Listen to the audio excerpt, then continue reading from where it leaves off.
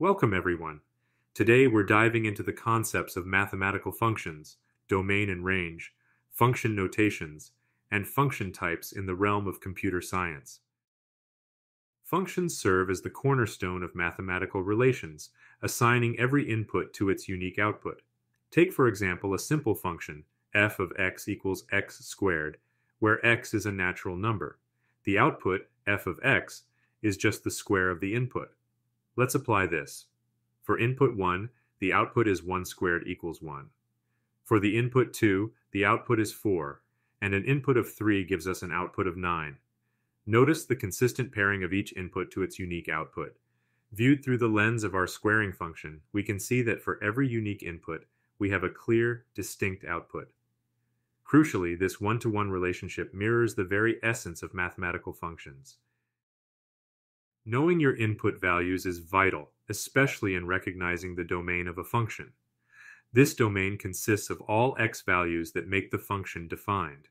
In the case of the function f of x equals 1 over x, all real numbers except 0 qualify. Why?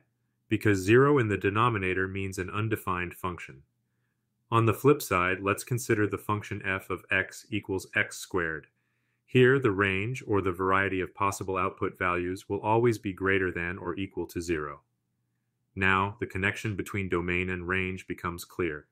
Your function takes valid input, computes it, and generates output forming the range.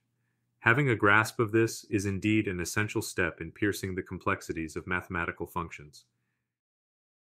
Function notation, symbolized as f of x, is a pivotal concept in mathematics. Here, f identifies the function, pointing towards the operation to be performed.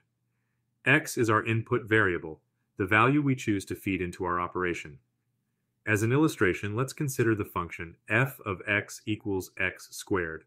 By substituting inputs like -1 or 2, we see the outputs are 1 or 4 respectively.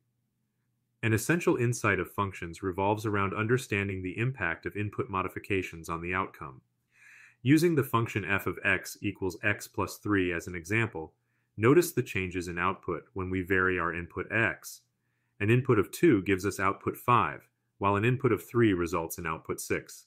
This connection underscores the influence our choice of input has on the final output of a function.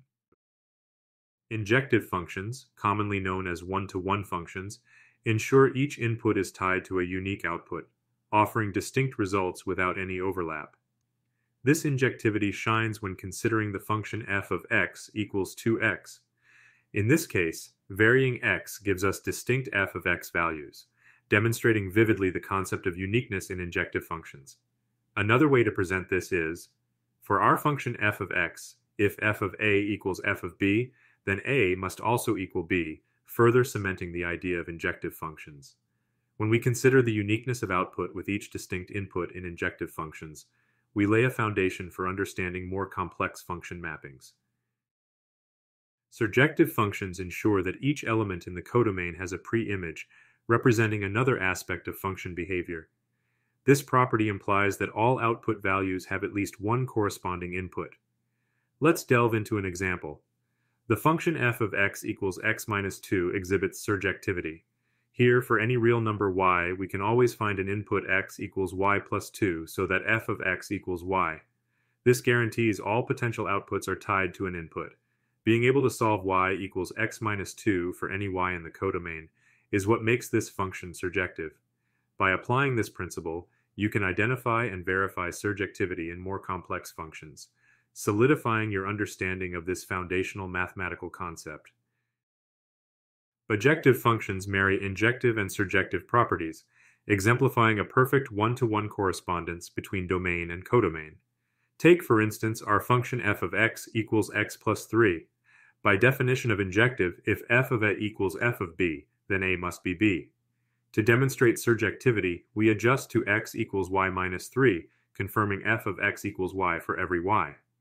Consider another function, f of x equals x plus 1, defined for integers.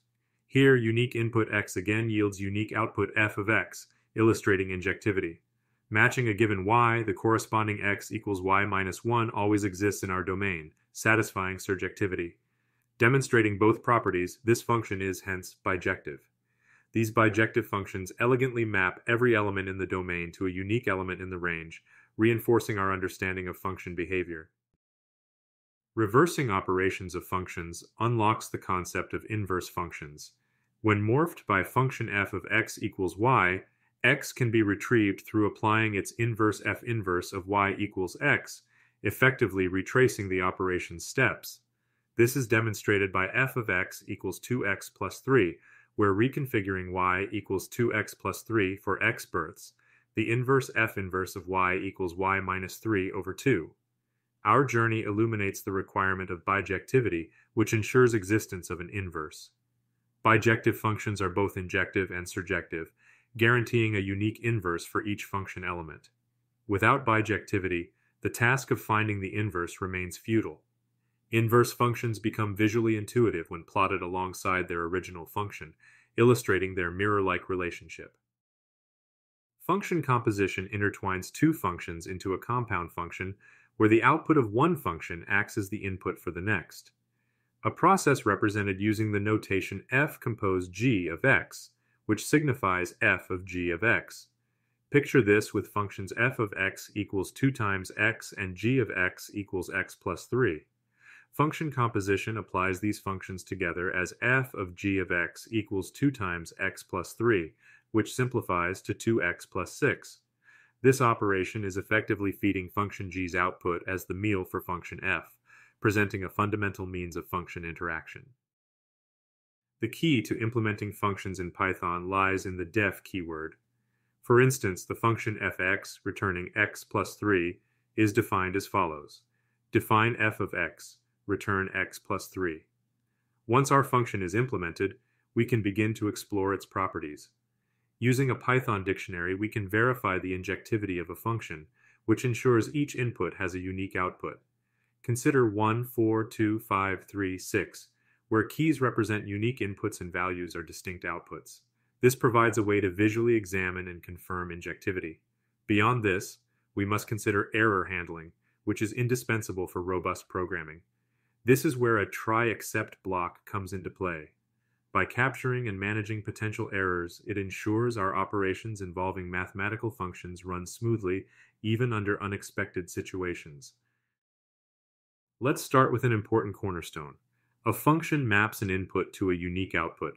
For instance, if we consider the function f of x equals x squared, inputting 3 and 4 would yield 9 and 16 respectively. This notation, f of x, is what we typically use to represent our function. Going beyond mathematics, functions have a diverse role in computation. They organize code, automate tasks, and boost efficiency. Take the Python function square. It's a simple yet powerful tool that returns the square of any input provided.